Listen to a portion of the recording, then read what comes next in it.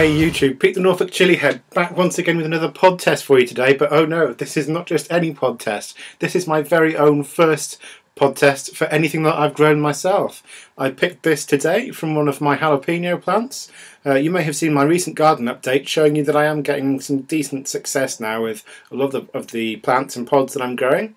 And this looks like quite a good specimen. I love jalapenos. One of my favourite peppers. I know they're one of the mildest, but I just love them. I love them on pizza, pasta, whatever you can think of, and I'm hoping that I'm really going to enjoy these. There's a few little sort of black markings around the top. I'm thinking that's hopefully just scorch marks, like from the sun or heat or something. I'm hoping that's what it is. But other than that, it's looking like it's in pretty good nick, so I'm hoping it's going to be good. So as always, guys, I'm just going to chop the stem off and just crack this guy open and see what we've got, because I don't really trust my own growing abilities, and God knows what's going to be in here. I'm hoping there's no little bugs or anything, and it's all looking pretty darn good. Fairly normal looking pod, quite a lot of white placenta around the top, lots of seeds, and it's got a nice peppery aroma as well. Awesome. Here we go, guys. My own jalapeno.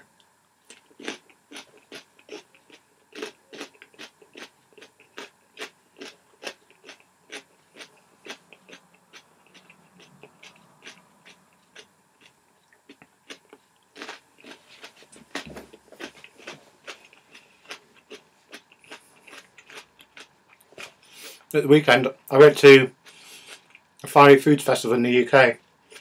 Down in Brighton, and they did the world record attempt for the most jalapenos you could eat in 1 minute. Apparently the world record is 16. Needless to say, they never came anywhere near that. I think the highest they got was 3. But judging how long it's taking me to get through this one, no chance. No chance in hell that you can get through 16 of these in 1 minute.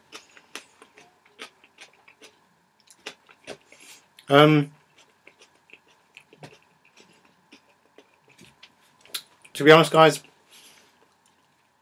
I was hoping for a little bit more heat. I know they are one of the mildest peppers you can get out there, but I'm getting virtually no heat from it at all. Very, very, very, very, very slightly on the tongue, but hardly noticeable at all. Flavour, kind of bell peppery, I would say. It's got a nice freshy kind of quality to it, and it's quite sort of aromatic in a way. It sort of leaves a nice lingering flavour in the mouth.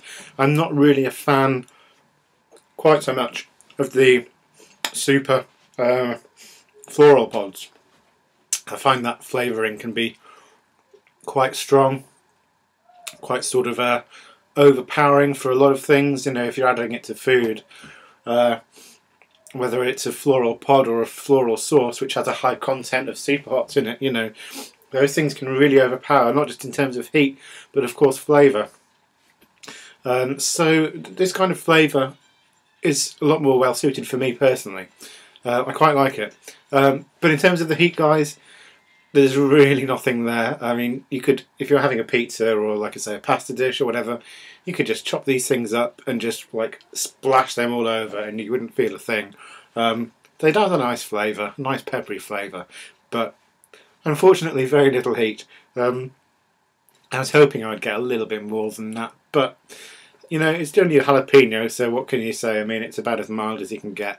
It's about 1,000,000 miles away from your nagas and your scorpions and what have you, so I guess that's to be expected really, isn't it?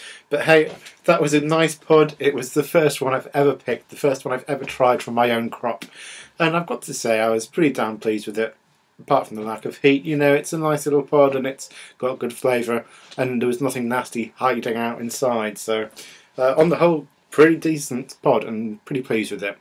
Thanks for watching, guys, and I'll be back very soon once again with another review. See ya!